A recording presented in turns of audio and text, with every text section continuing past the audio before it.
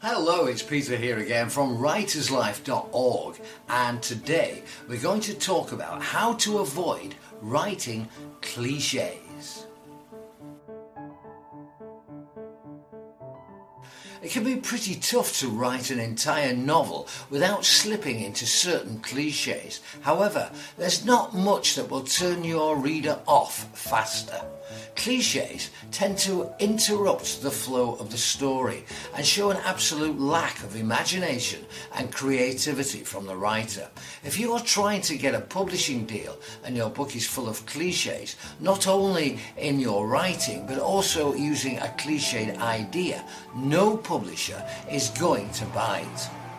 It's not easy to avoid writing cliches altogether, and often we use them without even noticing we're doing it. So how can we weed them out, or better still, prevent them entirely? Here are some useful tips.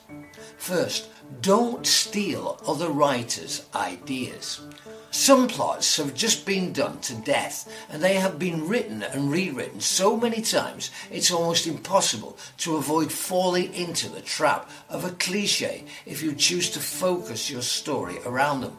When writing a book, your idea needs to be unique. Make publishers, editors, and most importantly your readers sit up and take notice of something that hasn't been done before. Next, avoid being overly sensational. There is a myriad of moving subjects to choose from when writing a book, and lots of great books have murder, car crashes, bombs going off, wars, descents into madness and so on as part of their plots. However, these sensational subjects can be challenging to write without falling into cliches.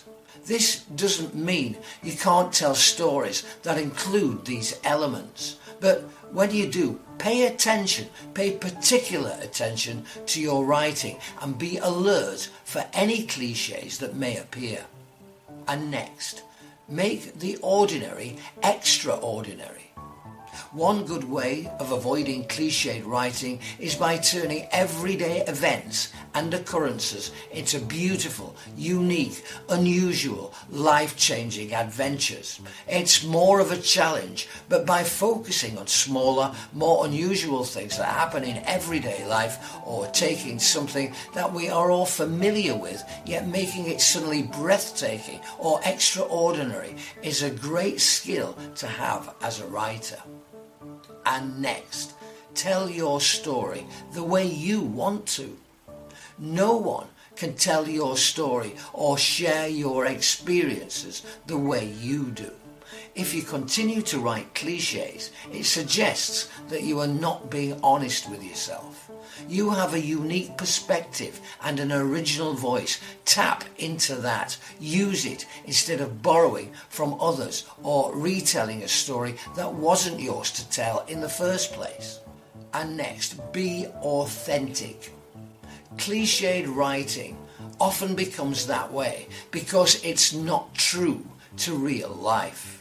Try to avoid injecting your book with melodrama when it's not necessary. You'll only end up creating a story that doesn't resonate with an audience and lacks the authenticity necessary to connect with your readers.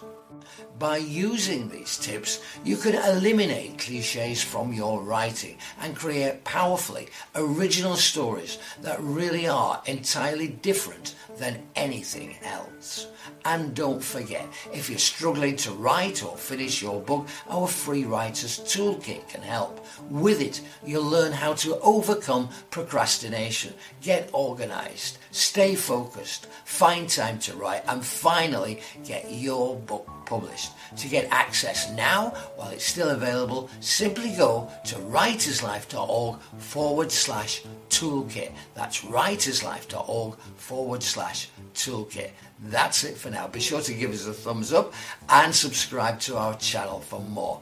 My name's Peter, and I'll see you next time. Bye for now.